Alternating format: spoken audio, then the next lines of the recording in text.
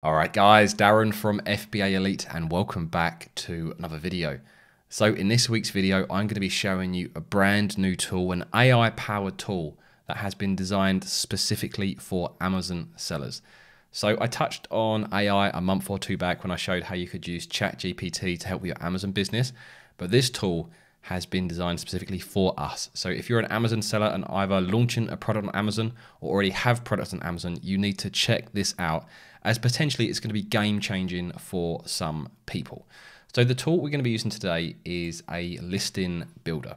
So many of the people that I mentor or buy my course, English isn't actually their native tongue. So when they come to create their Amazon listing, often they struggle to create the title, bullets, and descriptions. And even people that are native English speakers often aren't used to writing in the way you need to write for an Amazon listing.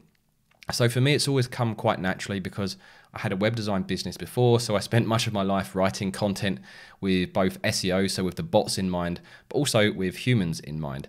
And it does take some practice to do that.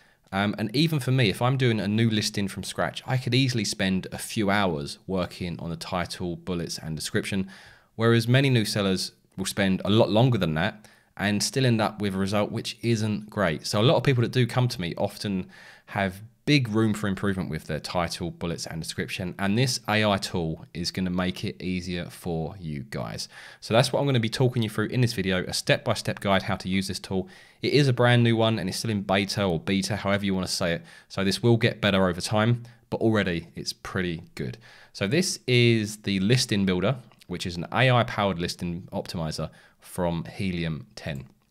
And the good thing with this, you can use it for either a brand new listing, or if you already sell on Amazon, you can use it for existing listings as well. So you've got here, optimize your listing. But in this instance, I'm going to do starting from scratch, as that's what most of you guys are going to be doing. So let's start a brand new listing. You can also, if you want, you can choose an existing ASIN on Amazon that's one of your competitors. So maybe one of your competitors you really admire who's doing a fantastic job.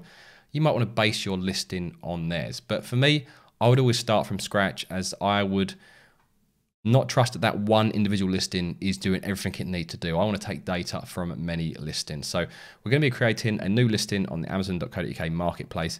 The other thing as well is you can actually connect this directly to your Seller Central account, so these updates go up automatically. We're not going to do that today because you guys won't be connected, but I'm just going to show you how it would work. So if there was an ASIN or an existing product you wanted to base it on, you could pop it in there, but we're going to leave it blank because we're creating a brand new listing from scratch, which is what most of you guys will be doing. So the first thing we actually need some keywords before the AI power really kicks in. So I've covered keyword research in previous videos. There are many ways you can do this, and you can spend hours doing it, to be fair. I'm just going to show you a very, very quick method to get some great keywords that will really help you with your listing. So if you haven't done this before, this will give you a leg up. But if you already have an optimized listing, you probably want to do a bit more that I'm going to show you very quickly. So in this video, we're going to take my car boot liner product as an example. That was the first ever product I sold on Amazon. It went on to sell, I think, over £300,000 worth of boot liners over the space of 3 or 4 years before I discontinued that particular product. So we're going to take a look at that product, and we're going to create a listing using what I know about my product, and then using the AI tool to generate the title, description, and bullets for us. So before we can do that though, we need some great keywords, and the best way to do that is by using Cerebro. So if we come to Amazon, put in one of the search terms that you know generates a lot of the best performing, most relevant products. So when I started selling this product, it was car boot liner for dogs was the leading keyword, but that evolved over time to, I think it was car boot protector for dogs. And let's just see what the current search volumes are to see if that's still the case. So yeah, car boot liner for dogs is at 325, car boot protector is 2154. Let me try car boot protector for dogs to see how that compares. Car boot protector for, I'll wait for it to come up with suggestions. And there we go, we've got car boot protector for dogs, which isn't the highest volume keyword, but it is the most relevant, and it is higher than car boot liner for dogs. So let's take that search term. The next thing I'm going to do is use another tool that's built in and included with Helium 10. We want to ignore all of the sponsored listings, but what we want to do is use all of these listings here that are organically placed really well for this search term. And we want to analyze these products to pull through the keywords that they're using, because if they are ranking well for particular keywords, there is a very good chance if you're selling a comparable product, you want to rank for them as well. So we're going to analyze these products. So if we click on Helium 10 at the top, and we're going to use a tool which I haven't really covered much in the past, and it's called ASIN Grabber. And what that allows you to do is save a lot of time when going through these products. So rather than copying one ASIN at a time into Cerebro, you can run ASIN Grabber. You can tick the boxes, so ignore all the sponsored ones.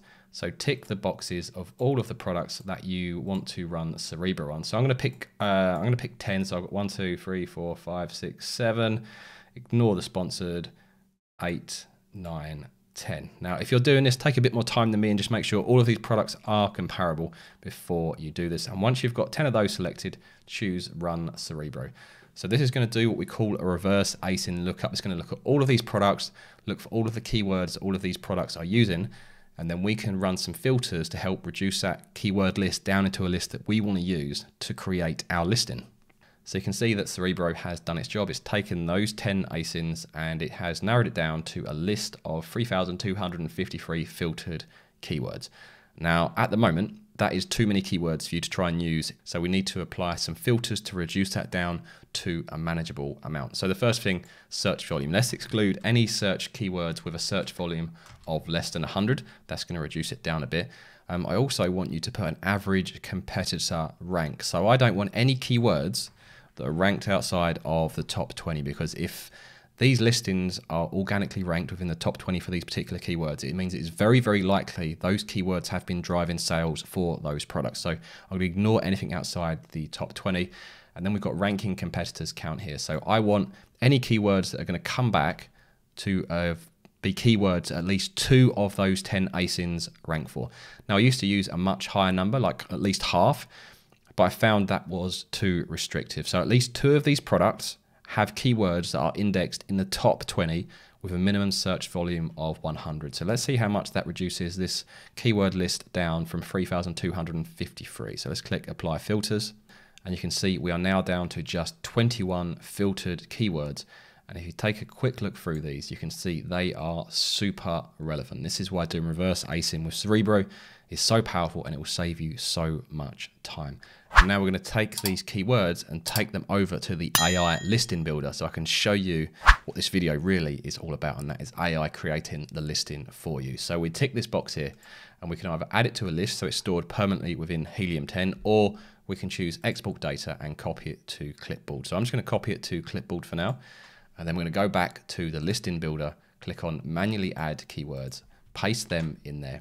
And now we are good to go. So let's add these to the banks. This is going to store them in Helium 10 anyway. So pretty much what I just showed you on the previous page, and you've got all of your keywords ready to go. So let's click on the next button and really get into the fun part of this video, which is creating your listing. And you can see on the left-hand side of the listing builder, we've got all of the keywords that we just got from running the reverse ASIN via Cerebro. On the right-hand side, we've got your title, bullet points, and description, search terms, etc. And we're going to use AI to write these using the data that we've got on the left-hand side, plus with an additional bit of input from us as well. So let's click on these top filters first and start populating these, because the more information we can give it, the better job it's going to do for your listing. So the first thing we need is some product characteristics. So you're going to know your product better than I will, but I'm just going to write some for the car boot liner product to give you an idea of the type of things you may want to include. So for example, some of the features of the car boot liner when I was selling it is, 1, it was waterproof. So that is a characteristic I want. Number 2, it had quilted fabric, which at the time was very unique in the niche before everyone copied me. So we had quilted fabric. We also had a reusable, if I can actually type today, reusable, I called it a dirt-proof storage bag to make it sound more interesting than just a packaging bag, which is all it was really. But by calling it a reusable dirt-proof storage bag, it gave me a unique selling point that the other listings didn't have. We also had a bumper protector flap, which was just a fancy way of saying that the boot liner was long enough to overlap the bumper. So when your dog's jumping into the car or you're loading the car with rubbish, it doesn't scratch your bumper. So have a think about the product characteristics for your product. What can you add in here? Basically, it's all of your USPs, all of the things that help you stand out against the competition. That's what you want to be presented in your title, bullets, and description. Oh, and it also had an anti-slip backing as well. You then pop in your brand name. So whatever your brand name is, pop it in there because you're going to want that to appear in the title. Amazon recommend that your brand name always appears at the very start of the title. So let's just think of a completely, let's call ourselves Liners or something like that with a Z, something cool, I don't know. So that's the name of our brand, and everything, I'll put that in so you guys can see how it's used throughout the listing. So we want it to show at the beginning of the title, which is what I'd recommend. Don't put it at the end of the title. The product name. Now, if your product has a specific name, so for example, they have one, maybe the iPhone 14, that is a specific product name. Some of the products you're selling may not have an exact product name. So for me, I might just call this a car boot liner. That's my product name. Or you might want to match the #1 search term and make that the product name. It's up to you. Tone, this will depend on the type of product you are selling.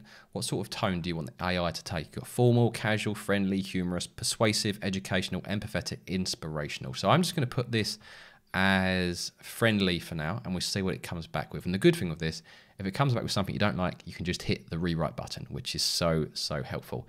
Your target audience, you don't have to populate this. It depends on the type of product you're selling. If you're selling a kid's lunchbox, obviously you're going to be targeting kids. If you're targeting something towards ladies or men, you put that in as your target audience. For me, with something like a car boot liner, it's not necessarily gender specific or age specific. So maybe I'm going to target dog lovers or something like that. You have to still do a bit of thinking around this to get the best results from the AI, and words and special characters to avoid. So if there's anything you're aware of that you don't want mentioning in your listing, then pop it in here. So for example, sometimes people called these products a car hammock, which didn't actually apply to boot liners. That's what they called the ones that go on the back seats. So I might want to put back seat. And another keyword that I actually got picked up on was using Velcro in my listing, because my product had Velcro strips. I couldn't use that. So that's maybe not something you're going to be aware of when you do this, but if there is a particular brand name or a trademark protected word that you do not want to use, make sure you pop it in there. So we've put in the basic information. Now we can get the listing builder to use AI to basically write this for you. So you can choose the keywords that you want to include in each piece. So you're going to want to prioritize the highest volume, most relevant keywords in your title. And then as it goes down, it becomes less important. And on the left-hand side, these are color-coded. So the red ones are the ones with the higher search volume, and the orange ones have less search volume. So at the moment, this is suggesting that we put these 3 keywords in the title, but you can edit this to include other keywords. So maybe I want car boot protector in the title, but as I've already got car boot liner, I want to take that out. Or maybe I want to take out boot cover for dogs. You can go through this and choose the ones that you really want to include. So I might look at this and go, actually, instead of duplicating this, I'll take that one out and use this one, because that's going to include car boot protector already rather than doubling up. So I want to include at least these 3 keywords, and anything else I want to include, probably just those 3 in the title, and get it to write the title. So let's just give it a go and see what it comes back with. And this is what it suggested. The Liners waterproof quilted car boot liner, the perfect boot liner for dogs, and car boot protector for dog lovers.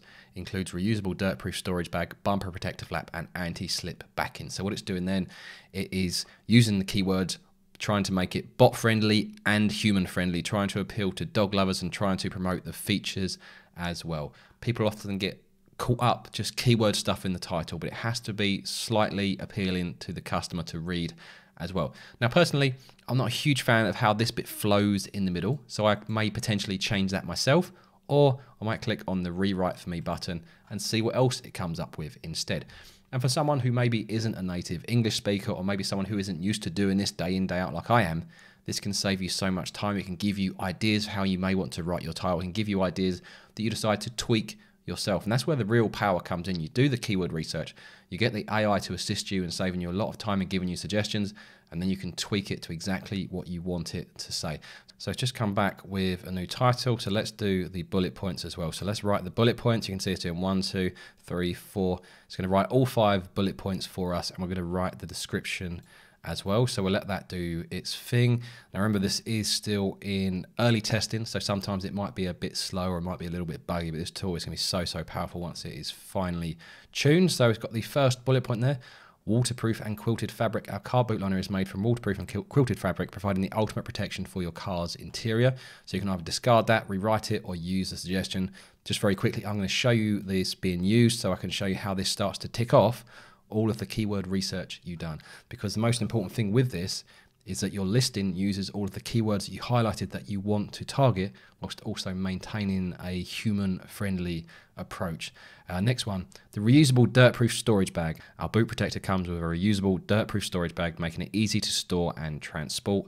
So use suggestion, the bumper protector flap. So you can see how it's taken all of the product characteristics that we highlighted earlier and ensure they're being used as individual bullet points. So the bumper protector flap ensures that your car's bumper stays protected while loading and unloading your furry friend. And it's great. That's exactly what I was just talking about, and it's put it into words for us. Anti-slip backing. The anti-slip backing keeps the liner securely in place, preventing your dogs from slipping and sliding during car rides. And the car boot liner for dogs, again, using the keywords, our car boot protector is specifically designed for dog owners, providing the perfect solution for keeping your car clean and tidy. So we've then got the description, which has got a load more keywords in. I'm not going to read that out and bore you, so let's just choose use suggestion for now. And then we can see how many of these are still available. So we've got car boot protector for dogs, dog boot liner, dog car boot covers for cars, and lots of others. So what you may want to do is come back up. If you remember when I did the title, I think I actually unticked one of these. So let's just go back and edit this.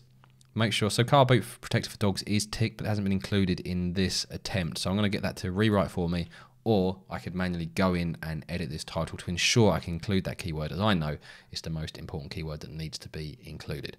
So this is far from perfect in the sense it's not going to do everything for you, but it's giving you a lot of suggestions in terms of how to write the content, and then you can just drop in the keywords that they miss to make sure that you include the most important keywords in your title, bullets, and description. So we've done it again, and we still haven't got car boot protector for dogs included in the title. So it actually flows quite well with the ultimate protector for dog lovers. If I just drop this in here as the actually use suggestion first, the ultimate car boot protector for dogs. I'm going to take out lovers, as I think it's more important to have the keyword there than kind of the audience targeting from earlier on. So now we've got the liners, car boot liner, the ultimate car boot protector for dogs, waterproof and quilted fabric, bumper flap and anti-slip backing, includes reusable dirt-proof storage bag. That's quite a nice human-friendly title that's got 3 of the highest volume keywords in there. And this is where this tool is so powerful. You go down and make sure each one of these covers the characteristics that you wanted to include, and ensure you include the keywords here, and as you type them, they will cross off. As you come down the left-hand side, it starts to rate you based on all of the things to make sure you're practicing good practice. So our title doesn't contain any symbols or emojis. The title contains 150 characters, 5 bullet points, 150 characters in each bullet point. First letter of each bullet point is capitalized. Bullet points are not all in caps, and there's 1,000+ characters in the description or A+ content. So hopefully that gives you a good idea of the potential power of AI and how you can combine it with Amazon to make your existing or new product listings even better. If you do want to use this, use discount code FBA Elite 20. That will save you 20% off for the first 6 months, or it will save you 25% off for the entire year. So make sure you use that discount code. I will pop it in the pinned top comment as well. Now, if you're struggling with actually finding a product to sell on Amazon, I'm going to pop up a video now which explains why you probably suck at Amazon product research, and I'll see you guys over there.